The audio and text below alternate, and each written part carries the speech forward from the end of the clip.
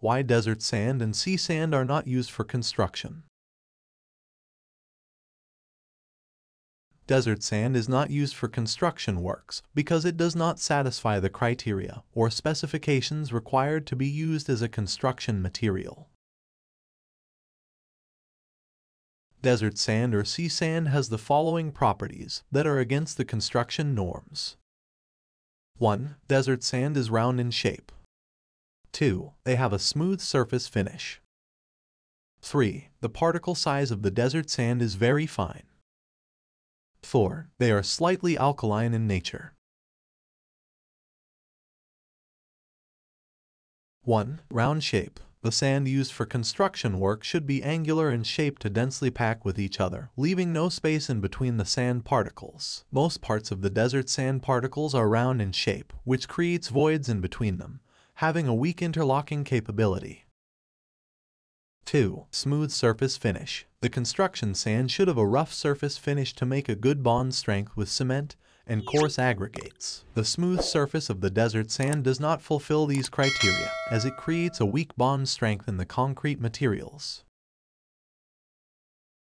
3. Fine sand particles. The particle size of the construction sand should pass the sieve analysis test to attain the required design strength. The fineness of desert sand does not allow it to be used in the construction work, as they fail in the sieve analysis test.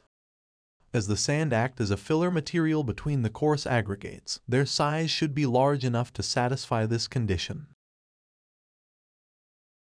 4. Alkaline in nature. The concrete becomes weak in its strength when we use sand having alkaline content in them. When the water evaporates in the desert region, they leave salt content in the sand. In the case of river sand, the salt and other chemical impurities get washed away by the flowing water. The salt content also creates dampness and efflorescence in the building structures. So, the desert sand is declared unfit to be used in the construction works for this reason.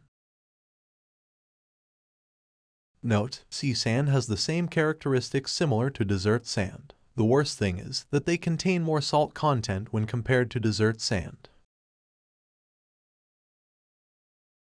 Thank you very much for watching. Please do make sure you subscribe to the channel by clicking the red button below the video. That way you aren't missing out on any of the videos I upload. Also, I would very much appreciate it if you gave the video a thumbs up. Thank you very much. I hope you have enjoyed that and it has gotten some way to help you. I sincerely hope you understand why desert sand and sea sand are not used for construction. Thank you so much. Have a great day.